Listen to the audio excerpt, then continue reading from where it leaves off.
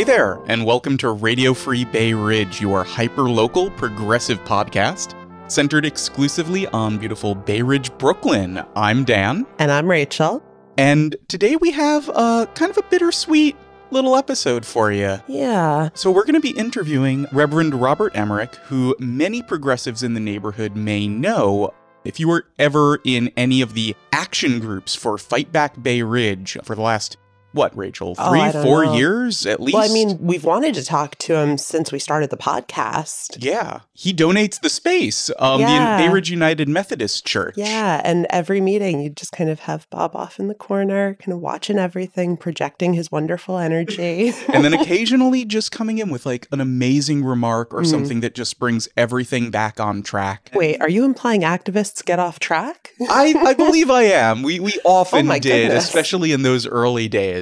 And I think that a lot of progressives have quite a bit to owe Bob, but what you may not have known from him is that he does have a really rich history in Bay Ridge and some controversies that people may not have been aware of at all, and some really interesting decisions that he's made with his congregation. Mm-hmm. And today we want to focus on some of the things that Robert really finds important. Mm-hmm. It's also kind of important to mention why we're doing this right now, and you get in a little bit into this in the interview. But sadly, the Reverend is leaving Bay Ridge. Yeah, he is ageistly being booted out of his position after a certain number of years. You just kind of are thrown into a forced retirement. Yep. Without giving it away, there's some really interesting insights that he has into that in the early part of the interview. We are going to touch on some of the things that I think progressives sometimes leave behind when it comes to morality and the religious left, which isn't a term you hear very often. It's not, but it's also an increasingly important to have people in faith roles and faith voters who are reaching out and who are creating welcoming spaces. And I think we're very, very lucky to have had that in Reverend Bob. For anyone who hasn't been in Fight Back Bay Ridge and is coming into this completely fresh, yes, Bay Ridge progressive politics has very much had an alliance and centered progressive, activist, religious groups in the neighborhood as well, and have used spiritual spaces across the spectrum, whether it is a mosque or a synagogue or a church. They have been key organizing spaces from the very beginning, and it's about time to really center those in the conversation and acknowledge the importance that they've had. And without further ado, let's go straight to Reverend Bob. All right. Number one, nice to be back in person. We've been doing Zoom meetings for a while, but we're here with Reverend Robert Emerick. Reverend Bob, thank you so much. My pleasure. Tell me a little bit about yourself for anyone who hasn't encountered you in their day-to-day life in Bay Ridge. Well, let's see. I grew up in a town of 250 people in the Appalachian Mountains, and I came up to New York City to go to seminary and never went back. So I've been serving churches in New York City, and then along the way I got an LCSW and I was running a mental health center and doing counseling and supervision, and I taught psychology for a little while as an adjunct. And I was in New Jersey doing clinical social work when I got an invitation to preach in Bay Ridge. Don't know where that came from, but that was in 2004, and I've been here ever since. And my mandatory retirement date is June 30th. Now, I like to tell the congregation, religion is the one area of life where any and all forms of discrimination may find safe haven. So the policy of my denomination is the June after your 72nd birthday, you are retired. Now, that's a form of discrimination. It's like saying, okay, from now on, you got nothing to say. But in religion, anything goes. All forms of discrimination are well protected. And I'm experiencing that. Now, mine isn't nearly as severe as others, but it does have an impact. It's like, oh, you're done. Well, not today. Not today. But so that's basically the overview. I have a daughter and a son-in-law and a grandson and a granddaughter on the way. And oh, wow. Congratulations. Yes. So I'm doing okay. Well, 3 years ago, you wrote a book, Finding Solid Ground, which I have a copyright here, thoroughly annotated and noted. which I found a really interesting play of the economy, religion, as well as personal reflections on your time in Bay Ridge. I don't think I could have come to any of the insights that I relate in solid ground if I had not come to Bay Ridge. I mean, all my life I've had questions and concerns and doubts, but I couldn't quite crystallize what they were. When I was a kid, I knew I was going to be a minister. But one of my earliest questions was, how can people who say they're Christian, church-going folk also be racist? Mm-hmm. That just didn't make any sense to me. I never got an answer until I came to Bay Ridge. It's a complicated story, but when I was invited to be a guest speaker here in October of 2004, I was invited to come back and speak in December, and then eventually they asked me to be the pastor here. But I wanted to come here because the congregation was willing to let go of its building in order to do ministry. That's so interesting. Yeah, I had never seen that before. That was one of the reasons you came. Yes, that was the main reason, that the congregation was willing to consider that. The numbers had dwindled, as they have in most Protestant churches and Catholic. We had to rent space gladly to heart share to pay the operational budget. But one day, the building it was a big building, it would have needed a new roof, and that would have been out of reach. That's big money. So the congregation realized that we were cash poor, but land rich. In other words, they were actually sitting on their assets, if you will. And so they entered a decision that was unanimously made in March of 2005 to sell the property to build a smaller church building, solar-powered, on the property, but to use the proceeds then to remain in operation regardless of the numbers fluctuation. In other words, to have enough money to keep going and to do the things that Jesus said his followers should do, like care for the poor, and do it with love. It was a clear, unanimous decision. But then there was tremendous opposition from some segments of the community. Yeah. Some secular folk, but also some church folk. And there was just one or two churches that defended the decision. So that made me wonder, how is it possible that it isn't perfectly clear in people's minds that churches have an obligation to use their resources to do what Jesus said? This is the Green Church, if anyone doesn't know it or you're new to the neighborhood. It used to stand on Ovington and 4th Avenue.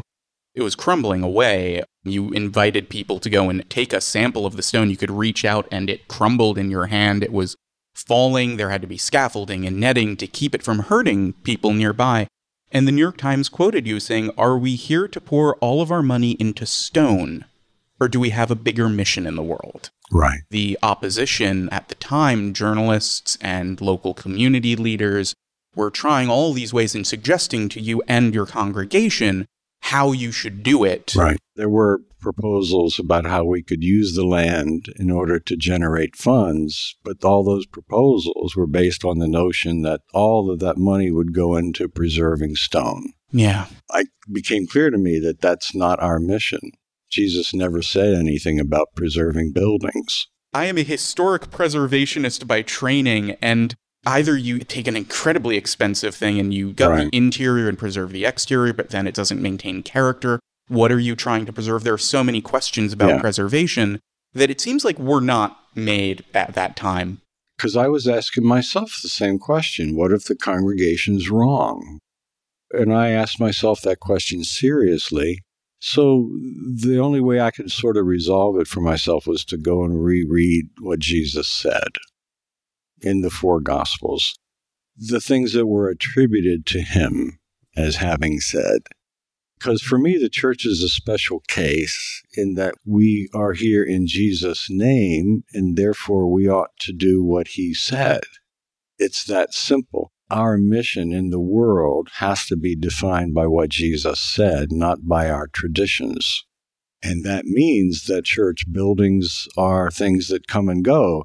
There weren't any church buildings at all until in the 300s when Constantine started to build church buildings. For the first 300 years, the churches met in people's homes. Did that for 300 years. But when Constantine sort of took over, he took public funds and built church buildings and put the clergy in senators' robes. The church was already off the track, but it went completely off the track at that point. That was a rationale that was clear in my mind that I learned from the conflict here in Bay Ridge. There is a definition for the church that supersedes church traditions. Christianity is entering its third millennium. Now might be a good time to think about what our founder intended. For so many people, that thing with the Green Church, that's the end. They stopped paying attention. It's now a school. It's lovely. But for us, that's really the start of this story. Right. And the outcome thus far is that we don't have a new building. And my feeling is that's probably a good thing. Mm-hmm. We rent space here at Good Shepherd in a beautiful room. Yes. But because of that action with the property, we have enough money to live on such that we give away our Sunday offerings. We have a mission committee that does research. We've given money to everything from the local ambulance to Doctors Without Borders. We give away all of our Sunday offerings. We don't need it to pay the light bill. So people are really enjoying, if that's the right word, figuring out the best way to give away this money that we get on Sundays. That's amazing. It's almost refreshingly shocking to hear that, like, it's given away. Yeah, we all give of it. all of it. On top of that, if anyone doesn't know you from the Green Church, a few years after that, a half-page ad in the Times. Yes, that's the second thing that caught my attention.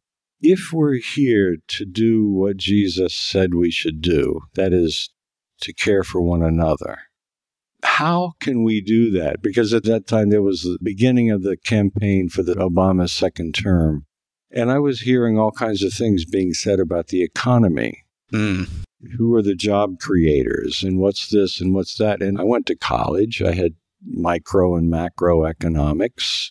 I didn't know enough to know if anyone was telling the truth. So I started to do my own research. I looked at 7 or 8 economic indicators since the end of the Revolutionary War, to the extent that data were available. And I just made long sheets of data, and then I did the math to come up with annual averages for each of these indicators. And I discovered that what was being said in the campaign by both sides to a certain extent was false. That actually the most productive period for the U.S. economy was during the Great Depression. Works Progress Administration, New Deal. It actually worked. That was the period of the greatest growth in the economy. It worked. And after World War II, the economy did very, very well with a record number of federal employees. Eisenhower makes AOC look like a moderate. His taxes were far higher than anything that anyone would dare to recommend, and yet that's what built the federal interstate highway system. Yeah. Plus the GI Bill. All of those things created the most successful economy the country has ever had. And then after that, there was a move toward what's been called supply side or trickle-down economics. Mm-hmm. And the economy has done consistently worse since 1972.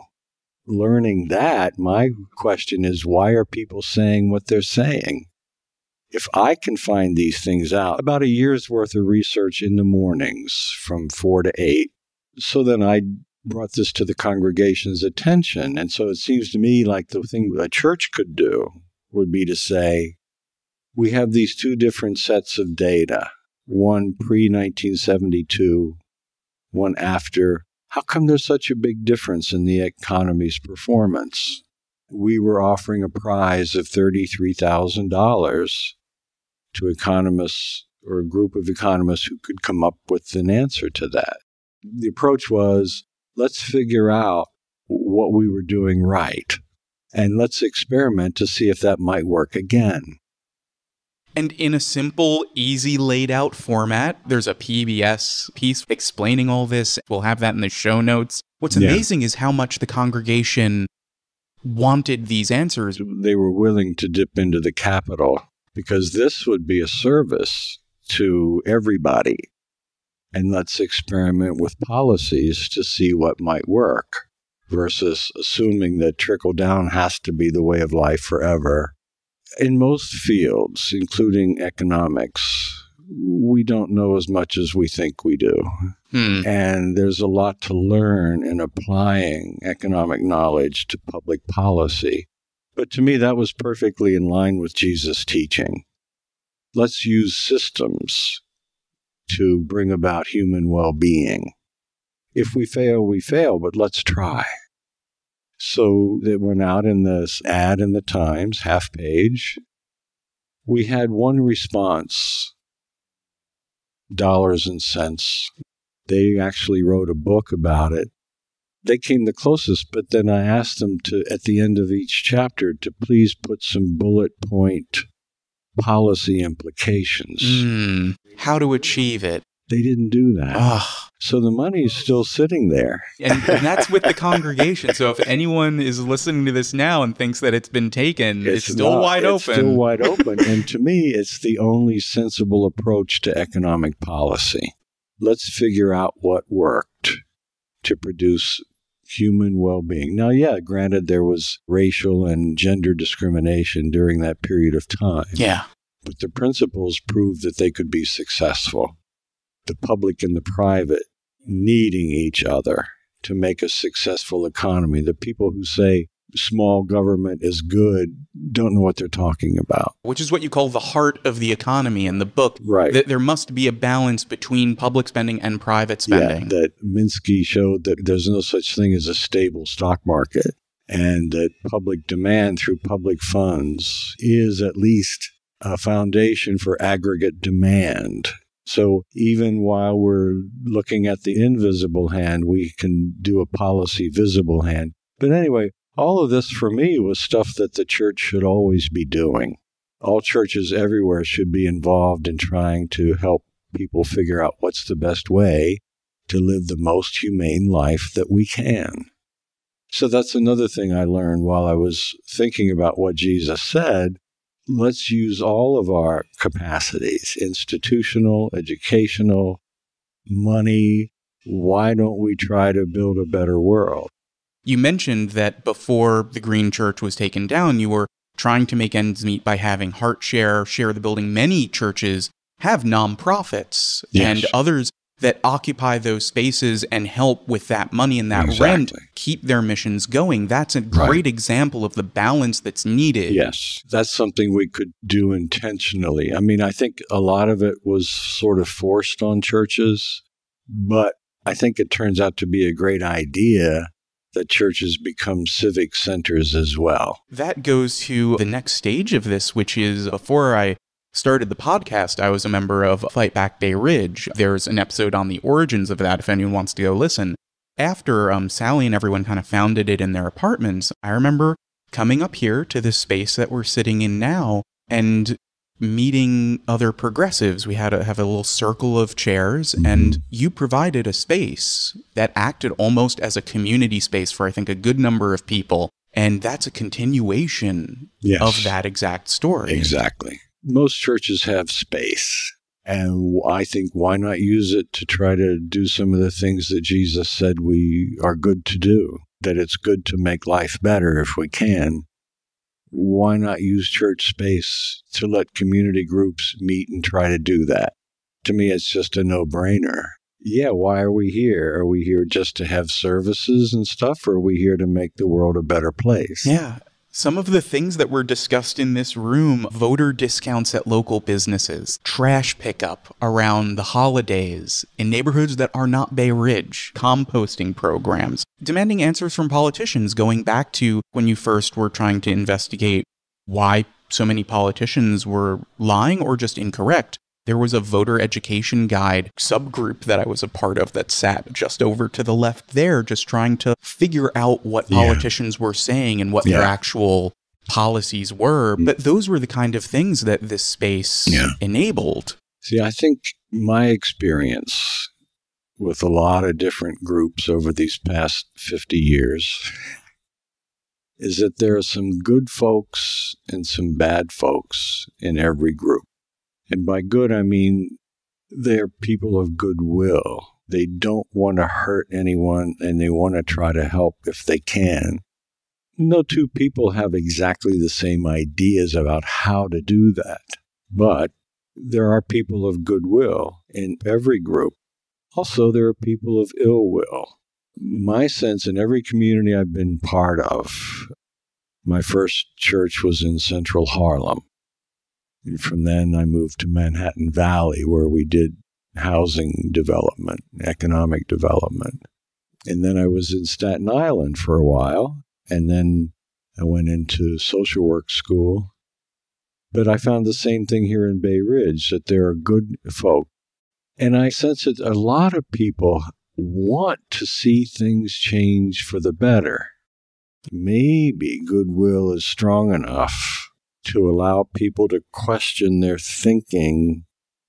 And to me, that's the importance of what I call this humane pragmatism. Instead of speculating about what should work or shouldn't work, let's do things that might work in which people don't get hurt. So it seems to me that churches are a space that can open up to people of goodwill who might actually want to consider issues in an atmosphere of goodwill. Doesn't sound like it has any chance of succeeding, but if we don't do that, what are we doing? Have you seen that in Bay Ridge since you've gotten here? Has it gotten better or has it gotten worse? Well, I've seen more dialogue, say, in the religious sphere with some Muslims and Christians and Jews as well. I've seen there's more of that I've seen. And people got to meet each other as individuals. And the idea there is if you see somebody on the street and they seem to be different, maybe you met them somewhere in a gathering so that they're not a stranger, they're not to be feared. Anyway, not everyone's going to want to do this, but people of goodwill can find space, and I think churches ought to be the place where that's done. I don't have to agree with their philosophy because the truth is most people's philosophy hasn't really been thought about that much. And I include myself in that, but that's the point of having dialogue. You can also develop sympathy. Once people know what's happened to each other in their life, a lot of things make more sense. But even in terms of having facts available for discussion, that's part of what came out of the economic research that I did. To know, for example, for a fact that unemployment has been higher since we've had trickle down, and unemployment was lowest consistently when we had higher government spending. I mean, there are always people who are going to deny that the earth is not flat. They're going to believe that it is. There's not much you can do there. But with people who are willing to consider facts or knowledge, there is room for growth. There is room for development.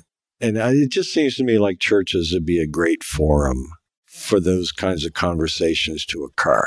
And you've done that for Bay Ridge United Methodist. There's a running subcommittee, I think, still on the economy that stems off of that research. I would have loved to have been in the room when you came in after that year of research and you just told everyone, like... Well, I showed them all of my research.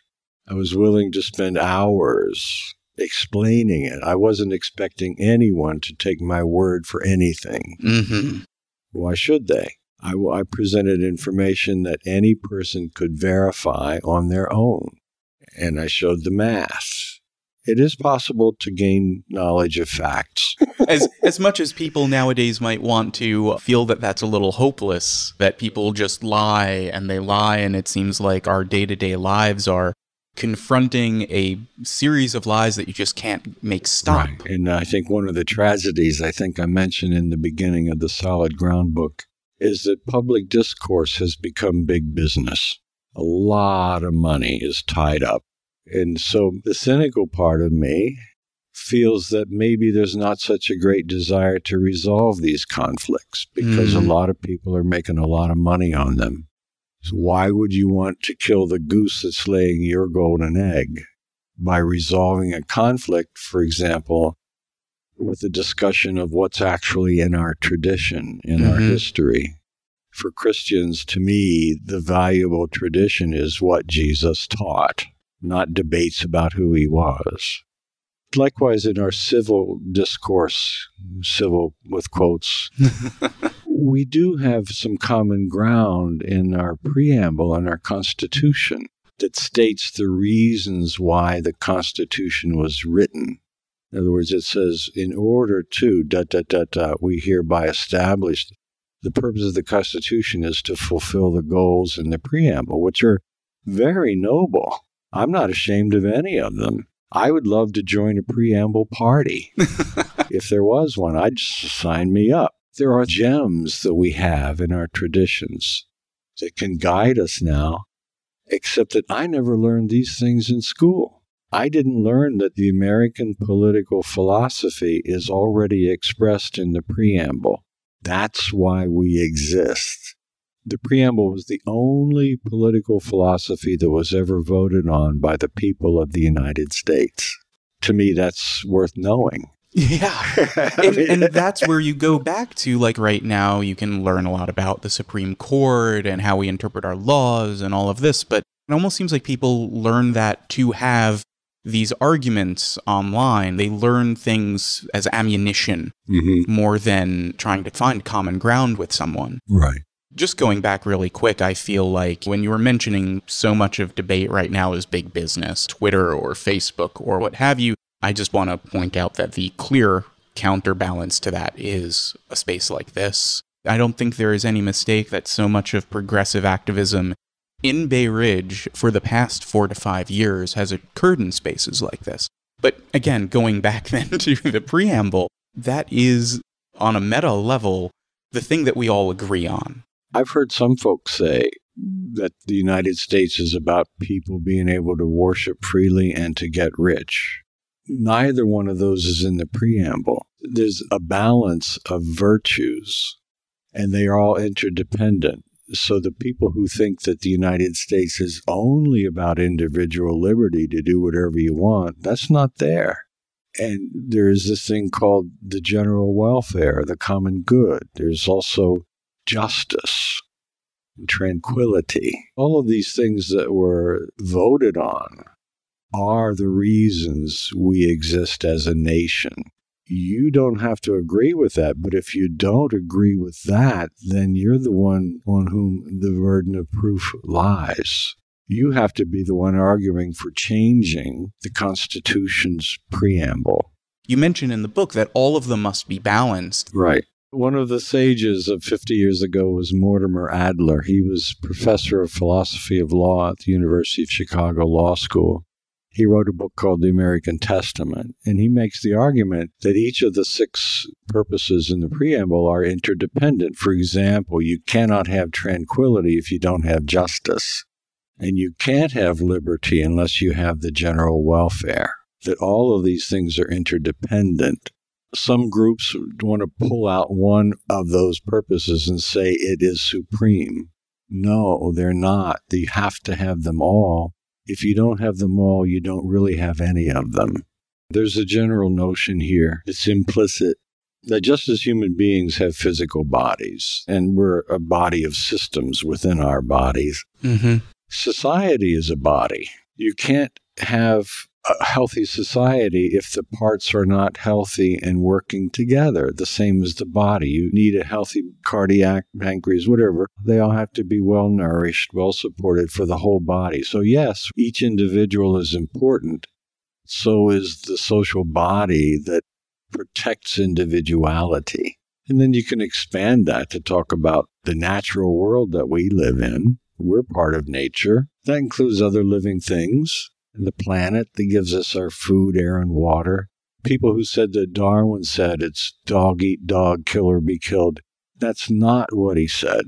He said it's about adaptation. And Darwin actually said in Descent of Man that the key to human survival is moral evolution. That means developing a sense of connection with all of the realities that we live in. What a concept. It's like we overlooked the most important discoveries in the last 1,000 years in order to establish a form of tribalism that's very selfish and self-destructive. There's a book I could recommend. It came out a few years ago called Why Nations Fail.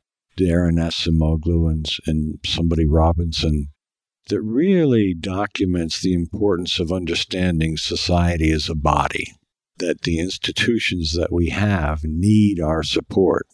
Yes, schools cost money, but they also maintain the society as a whole.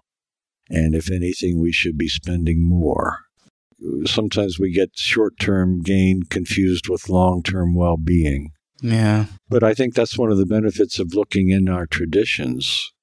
For me, it's Jesus' teaching, but for all of us, it's the preamble. That's pure gold. And the more you think about it, the more it develops the mind and the heart to think that we're all actually parts of the same body. And we need to care for one another because that's how we care for ourselves as individuals. It's contrary to a lot of, some of these other fearful and selfish ideas make a lot of money for people. Yeah. Well, if we could redistribute some of that back to... Yeah, that would be great. If you're going to argue and get angry online, we're just going to take all of that money that Google or Facebook is making and just put it back toward the things that don't make people upset. Just for that, you're going to have to pay for a teacher's salary. Yeah. March 1st, I was 72 years old. I finished 72 years. Coming to Bay Ridge was, for me, a key part of my intellectual and spiritual development because of what I encountered here. It enabled the writing of the Solid Ground book. I had written a book about the soul that came out in 2010, and I thought that was the end of it. But then this one came up. So I'm going to be writing another book, which I hope will be the last, Jesus Teaching and Real Life. I just want to try to sketch out some ways in which I think his teaching, which is universalizable, he says the way to get justice and goodness and all of these things is through love. Not the selfish, possessive kind, but the kind that cares about another's well-being. Yeah. That's the best path to accomplish what we want to do for our children and ourselves and on into the future.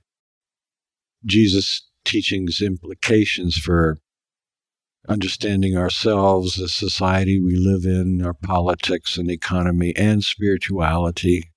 I just wanted to do a sketchbook because I haven't been able to find a book that talks about Jesus' teaching applied to real life in a sort of comprehensive way. And I issued my $50 challenge to the congregation. If you can find a book that talks about Jesus' teaching applied to the various dimensions of life, I'll give you $50 US. That's my standing challenge. All right, and let's hope. I feel like it might stand for as long as the other one. You guys have to act quick because Reverend Bob is going to be out in a little bit. But Reverend Bob, thank you so much for being a member of Bay Ridge, a member of the community. I know a good number of people owe you in a way. They'll remember you fondly. I don't think you'll ever be forgotten. Wow. Thank you so much for being here and being a part of the community. That means a lot to me to hear that because that's how I feel about you folks too. And any person of goodwill, they need to find each other in the world and be together and work together. Yeah. And it's been my privilege to be here, and I thank you for this opportunity, Dan. Oh, it's been Bay Ridge's privilege. Thank you. Thank you so much. Wow, that was really something. That was a really interesting interview. I'm really glad that you and Reverend Bob were able to sit down and do it. I'm so glad, too. That was a day before Fight Back Bay Ridge actually had a celebratory going away party with a cake and oh my God, all what kinds a cake. of stuff. Terry, your cake was amazing. It was also just very relieving to do an episode live again, in person. That felt so nice. And it brings out such beautiful moments that, you know, as much as we love Zoom is not quite the same. Do we love Zoom? Love in quotes. But no, I mean, there were some really amazing lines in there. I think my favorite one was it Eisenhower makes AOC look like a moderate? Yep. Oh, There's so much in how Reverend Bob has written that book that just like screams Bernie Sanders to me. So I'm so glad that we had him speak so candidly and just so eloquently about some of the things that he's seen in Bay Ridge for these last few years. He has such an incredible spirit of generosity. And something we asked the community to do, which you'll be hearing in a moment, is just a few members of Fight Back Bay Ridge who wanted to put their thoughts and memories and hopes for his future and how much he's meant to us here in Bay Ridge. And Dan, I think you and I both had a couple things we wanted to say about that. Do you want to go ahead? Well, number one, I want to give Reverend Bob the Fight Back Bay Ridge Perfect Attendance Award, as he was always probably the only one. Yeah, I think the only one. He was the one that was at every single one of those meetings. Bob, thank you so much for the decisions you made in this community. I'm sorry that some of it was contentious. I'm so glad that you had the space of mind to question whether or not you were wrong and question yourself, but not in a way that led you to change that decision, but in a way that led you to strengthen your belief in the decisions that you and your congregation made, and for your decision to even... The thing that floored me the most in that interview was that you came here because that congregation wanted to do that. Yep. That decision was so brave. I remember when that church went down, I was upset because I didn't really know that story. And that has made me reframe some of my beliefs that I had at that time. And I believe that I was wrong to be so against that church going down, because now my niece goes to that school, which wouldn't have been a thing. And Fight Back Bay Ridge would not have had that beautiful space. And I really love that everything you did has enabled so many others in the neighborhood. Kind of off what you just said about Bob's generosity and that space really making a difference. Yes, at the neighborhood level, also at a very personal level for a lot of us who are in Fight Back Bay Ridge.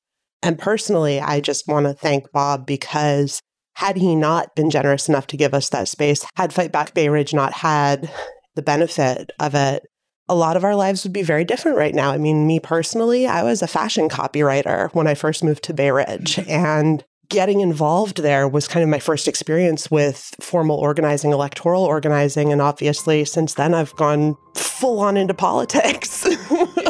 I'm going to try to distribute some of Reverend Bob's Finding Solid Ground books to some of the little libraries, the open little libraries in the neighborhood. If you walk by one, open it up, you might find a book there. He did not write those to make money, so I feel like... 50 copies a year. Yeah, he sells exactly 50 copies a year, no more, no less, he said. So, yeah, I can't think of a better way than to have those available for free to the community through those little free libraries. Unless perhaps it is by listening to all of our friends and fellow organizers sharing their memories. Yes, listen after the end music rolls in the episode, especially Bob, if you're listening. Stick around after that music, because there are some people that want to say something. So until next time, everyone, follow us on Twitter at RadioFreeBR, on Facebook, on the web at RadioFreeBayRidge.org. Instagram. Twitter is always a more salty version of the podcast. If you feel like you need an extra helping of us having opinions, go that way. 2 extra helpings. Until next time, everyone. Stay free, Bay Ridge. Hi, I'm Stephen Pickering and a member of Fight Back Bay Ridge since 2017. When I think of Reverend Bob, the word sanctuary comes to mind. Truly, there are many kinds of sanctuary, and I can say with enormous gratitude that Reverend Bob provided that for me and many others in the wake of the Trump election, where we were suddenly looking to organize locally, from house to house, block to block, and neighborhood to neighborhood. Reverend Bob opened his church space to us so that we could gather to build community and create the change that we envisioned. What was so beautiful is that his gentle spirit and advice guided and centered us. We came from many different backgrounds and ideologies, yet we were absolutely united in the actions of our group. From ousting corrupt state senators to helping clean the streets of Diker Heights, from community-led congressional town halls to green market composting, reusable bag initiatives, Reverend Bob gave us sanctuary. Thank you for all you have given us and Bay Ridge. And apologies for the occasional salty language we dropped in the space. We were pretty fired up. Thank you for your grace. Reverend Bob, we wish you much love and joy in your next stop, and we will not forget you. Hi, Reverend Bob. This is Jay Brown. I just wanted to thank you very much for all the years where you meant so much to all of us who participated in Fight Back Bay Ridge, always providing us a safe space to organize, and just a space in general when sometimes, a group of people who are trying to get involved and try to start something, that sometimes that's the hardest thing, to find a place where everyone can convene together and assemble and, work things out and figure out how they can help the community. And you always played such a big part in that. And I always appreciated, your words when we would meet, because you weren't just there providing us the space. You were kind of giving us some wisdom, some great input, and you were participating. And, you were always valued in terms of what you brought to the discussion and the ideas you brought. And I just appreciate what you did for us, what you've done for your congregation there, and the community at large. Thank you so much. I wish you all the best in the future. Hi, Bob. This is Mallory. And this is Alan. And we're just really sorry to see you leaving Bay Ridge, but so happy for you that you get to retire and spend more time with your grandkids. I mean, Bob, you were instrumental to Fight Back Bay Ridge. You were such a central and level force, and you injected a real sense of calm to the proceedings, which were very, very helpful often. Yeah, and especially, you've been our home for a lot of the last 4 years after we very quickly outgrew Sally's apartment and we were looking for a place to meet. We thought we would be finding places that were temporary, at least at first, but we didn't. We found a place with you that nobody ever wanted to leave or see end. Yeah, and the fact that you were so generous with your time and so flexible with what we wanted to do was truly a gift. So, to put it mildly, you will be missed. Yeah, and thank you so much for everything. I met Bob about 5 years ago now. It was at his church for a Fight Back meeting, my first meeting, actually. Can't remember the action we were working on at the time, but somehow in the discussion, I must have said something that just made my faith obvious. Because after the meeting, Bob came up to me, and it was our first conversation, and he asked me if I was a person of faith. He said he could hear the teachings of Jesus in my comments. And we had a discussion about faith and how that led me to my activism and how it influenced all my views on social justice and our duties as humans and as Christians. And that was the beginning of a really fast and authentic friendship and deep respect for one another. Since then, Bob has become my mentor, my friend, my family, my teacher, my therapist, and really just one of my biggest cheerleaders in life. I am grateful to God every day for putting him into my life, and my children and I love him dearly. Bob, I am a better human because you came into my life. Thank you for seeing me. Thank you for loving me so unconditionally. And we're going to miss having you around here in Brooklyn, but I know you will always be in our lives. Love you.